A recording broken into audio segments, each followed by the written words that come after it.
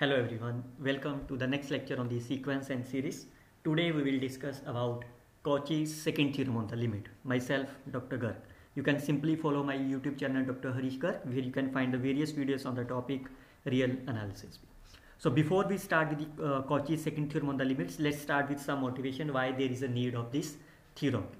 So if you have some sequence like of the AN, then we all know that this is a divergent series. How you can divergent sequence, how you can prove that whether a sequence is convergent or not? You have to find the limit. If it is a unique and finite, then you can say, if it is a unique and finite, then you can say it is a convergent, otherwise divergent. Clearly says that when you find the limit of this, it will goes to the infinity, which is not a finite, hence it is a convergent. It's not a convergent. On the other hand, if you find the convergent, if you find the sequence an plus 1 upon an, that is, if you find the sequence as an plus 1 over here, then clearly say that this is a convergent. Why? Because if you take the limit as n approaches infinity, it goes to the 1, which is finite and unique. Second example, if you consider about this, if you consider another sequence n raised to power 1 by n, does it convergent? So how you can prove that? You have to take simply limit n approaches infinity of this, and we know that it is a 1, which is a convergent.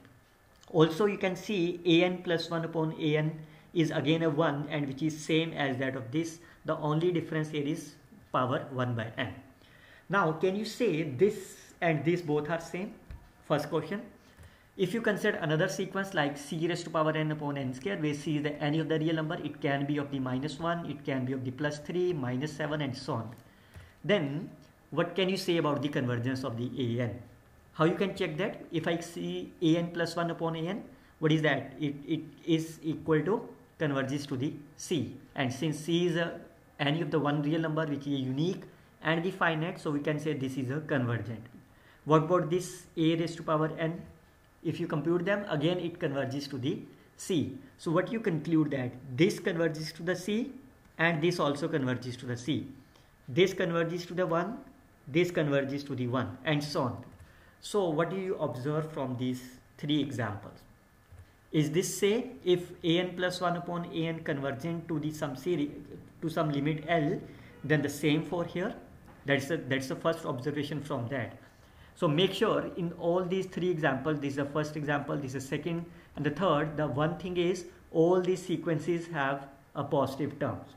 So once the sequences has a positive term, then this result will give by the Cauchy and name as the Cauchy second theorem of the limit.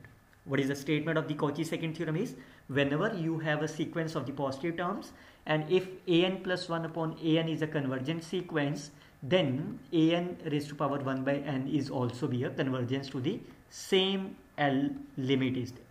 Or you can say if an plus 1 upon an is a convergent to the L, then an raised to power 1 by n is also the convergent and converges to the same limit n.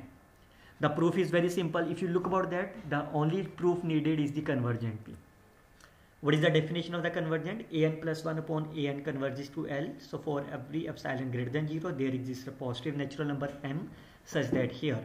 So if you open them, it will be like this way. An plus 1 upon an minus L is less than epsilon, and you can find the value of this from here, which is like this.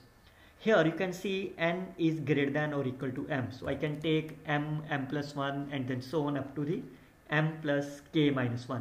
How many pairs are there? These are my k pairs. So you can take this value, and here you will get, when you take n is equal to m, you will get the first equation. When you take n is equal to m plus 1, it's m plus 2, and then so on. Now if you multiply all this inequality, you can see that all these terms will be cancelled out, and the left hand side will be this raised to power k is less than, or this will be my of k, and in this case it will be my an plus 1 here. Now since we need a an, so it means I can simply take m plus k is my n, or you can simply take k is n minus m. So I can replace k to the n minus m, we will get here. Finally we need a 1 raised to power n, so I can take this as nth root of this, so it will be given as nth root of this, it will be given as nth root and of this. Now what will happen if I multiply this on the both side, you will get the expression as here. Now take n approaches infinity, what will happen?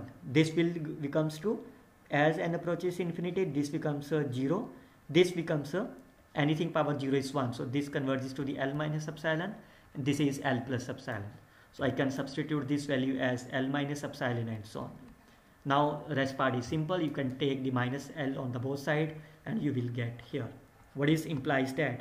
This implies limit an raised to power n as n approaches infinity is my L, or you can say an is convergent to the L, that is my here. And what is the L is? L is nothing but my an plus 1 upon an. So that's a quite simple proof of this Cauchy's second theorem on the limit. Let's discuss some examples are there. So what we have discussed in the last two lectures, there is the Cauchy first theorem and the Cauchy second theorem. Now the question arises is when you will use these theorems while solving the problem. So when any of the problem is consists of raised to power 1 by n, it's a power, so then you always try to use the Cauchy's second theorem. On the other hand, whenever any of the question is of the form 1 by n, then it is advised to use the Cauchy first theorem on the limit. For example, so look at this 4 to 5 examples so that you are able to understand clearly. So look at that, this is my raised to power 1 by n, so you can apply the Cauchy second theorem. So what we can do is, I can firstly write this is raised to power 1 by n, so this is n raised to power n. Now if you compare them with the help of here, then an is my this part. Clearly says that n is my natural number, this is always be the positive sequence. So once it's a positive, then we can apply the Cauchy second theorem on the limit. What is the Cauchy second theorem is? We will find the ratio of this, whatever the limits, we will get the same as here. So find the an plus 1 upon an, this will be here. You can see n plus 2 will be cancelled out with the n plus 2, n plus 3 will be cancelled out n plus 3, 2n will be cancelled out 2n, and so on. So what will happen on this part? We will get as this. Now take as n approaches infinity, what will happen? You can write like this way, which is, this is my e, this is my 1 by 4, so is a e by 4, which is a unique and the finite, so we can say it's a convergent. So once an plus 1 upon an is convergent, so by the Cauchy second theorem we can see both the limits are same. Hence, what is the limit of the sequence is? Limit of the sequence is my e by 4.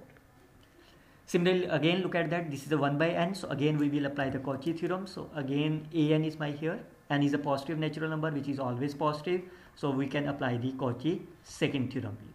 We can take the limit as here, so this is n factorial, this is n plus 1 factorial, we can open here, this is 3n plus 3, so I can open this as 3n plus 1, 3n plus 2, 3n plus 1, and then 3n factorial of this portion. Now you can see this portion will be cancelled out, n factorial will be cancelled out of this, and the remaining portion is my here. This is the n cube, so we can divide n cube on the both side, we will get as of this. Now take as n approaches infinity, we will get the answer as 27, which is unique as well as the finite, so we can say it's a convergent sequence. So therefore by the Cauchy second theorem, this raised to power 1 by n is also same as that of 27. So it's a finite, so it's a convergent. Look at the another one. Again, this is a 1 raised to power 1 by n, or you can say 1 by n. You can apply the first theorem or the second theorem are there. So, but I prefer always to use the second theorem. So I can write firstly in terms of raised to power 1 by n. This is my an, which is a positive sequence. We can start with the an plus 1 upon an, which is here. Now I can take the pair of this, and I can take the pair of the others, which can write like here. So an plus 1 will be cancelled out and n plus 1 will be cancelled out, so it is my here. Take n approaches infinity, so I can write this value as of this, so which is nothing but my 1 over e. So 1 over e is a limit, is a sequence that is a finite and unique, so we can say by the Cauchy second theorem it is my convergent sequence. So this is an exercise for you. You can try to do it by on. That's a 3 questioner exercise for you, and check whether verify these answers are correct or not. Let me your answers in the comment box whether your answers are correct or not. I hope you can simply learn the simplest way of the Cauchy's second theorem on the limits. We will see in the next class on the monotone convergence theorems. Till then, you can simply like, share and comment these videos. Best of luck students. Happy learning.